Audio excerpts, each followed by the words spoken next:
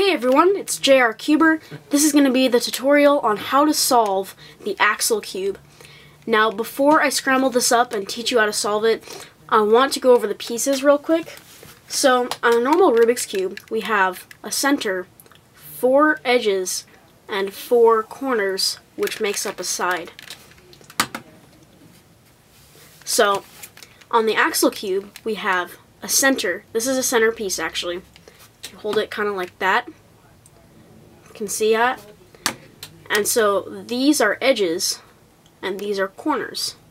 So now that I got that out of the way, I will scramble it up and I will teach you how to solve it.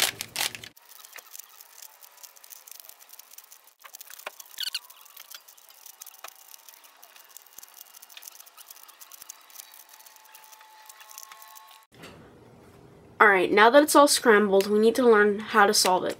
So the first thing that I do is I find which side I'm going to do it. And I usually do the red and white center to start with to build our cross on. Now I usually start with the white edge piece, and so that needs to go right here in between the white, the other center that has white on it. So we locate the white edge, it's right here. Bring it down to the bottom layer and see, we want to match it so it's flush with this other white center.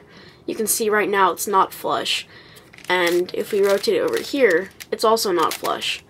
So we need to rotate it up here the other way, and now we see that it's flush.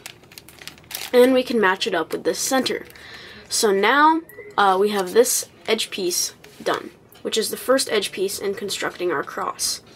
Now, let's do this one. And this one is actually already in place for it. We just need to twist the center.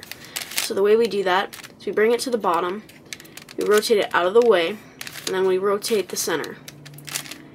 And now it's matched up, and we rotate it up to the top.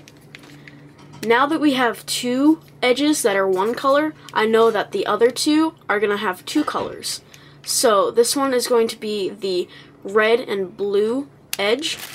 So it's right here, but we need to match it up with the blue, the right blue center.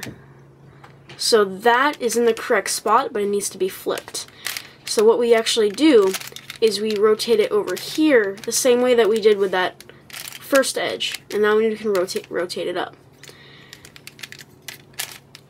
Now we have 1 piece left of our cross, and that piece is the white and blue edge, and it's right here. So we rotate it, we see that it's not matched up, and I can see right now that even if when we do match it up, it's going to be flipped. So let's rotate it over here. It's not matched up. Rotate it again. It's not matched up. Rotate it again. Now it is matched up. We can rotate it up to the top and bring back this other edge.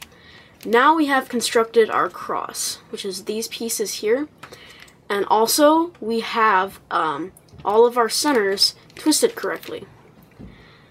So now that we have done that, we want to put in these corners, so it will build our top layer. So like on a Rubik's Cube, you would be putting in these 4 pieces here, and so we're going to put in these 4 pieces here. So we look at the bottom, and we see that this blue piece that needs to go in here is right here. And you want to put it underneath where it needs to go. And then you do the normal algorithm, right inverted, right down, however many times you need to do it to get the corner up there. So that one only took once. Now we go over here, and we look for the corner that goes here. And it's right here. And so, you know, you can use shortcuts if you know them to put corners in. It's pretty intuitive. It's not all that hard. I can see that's not going to be matched up. I can do it this way. That's not going to be matched up. So you do it the third way. Now it's matched up. So now we have one more. It's right here. And then we can do the right inverted, right down to get it in place. So now we have one side done. and all of we have pretty much have the first layer done. So it would be like we would have this layer done on a normal Rubik's Cube. So now we want to flip it over, and we want to put in these edge pieces right here. So we look around, and I can see that we need a yellow and red edge right here. So we look, we see there's no yellow and red edges right here. Let's look around, it's right here. So why don't we just put the edge in that's supposed to go here, which will pull this out, and we can put it in there. The piece that needs to go here is right here. Now there's a little trick I know to which way you're supposed to position the edge to put it in. Whatever the bottom color is, you want the color that's on the edge to be closest to that. So like the white, you want the white to be closest to the white. If it was over here, it would be farther away from the white. So we want it here, so it's closest to the white. And we do the normal algorithm that puts this piece in here. It's the left algorithm. And it's U prime, L prime, U, L, U, F, U prime, F prime. And I put that piece in there. Now this piece here is one of these one colored edge. And the way the trick that I know to put this piece in is, you see how there's two sides of this edge? This side is skinny and this side is long. Well, the side that's on the bottom, which is the skinny side, we want, or not the skinny, the short side, we want the short side to be closest to the short side here.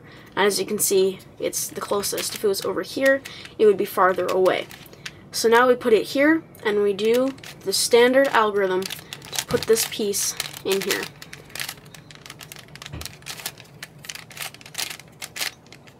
So now this one's done. Now let's go to this one. We see that we need a white, a yellow, and red. So it's right here. This was actually the piece we pulled out when putting in this one. So we can see that red is the bottom color, and so we need to put red closest to red. And then we can do the standard algorithm.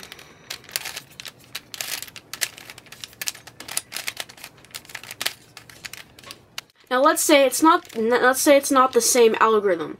Like we've always been doing it here. But what if it was over here, which is where this piece needs to go, because the long side is here and the long side is here. It's closest to that spot. So what we want to do is holding it from this position, not here, we do a different algorithm, and it is U, R, U prime, R prime, U prime, F prime, U, F. And that solves the first two layers. So on a Rubik's Cube, you would have these two layers done. So now, all that's left is the top layer.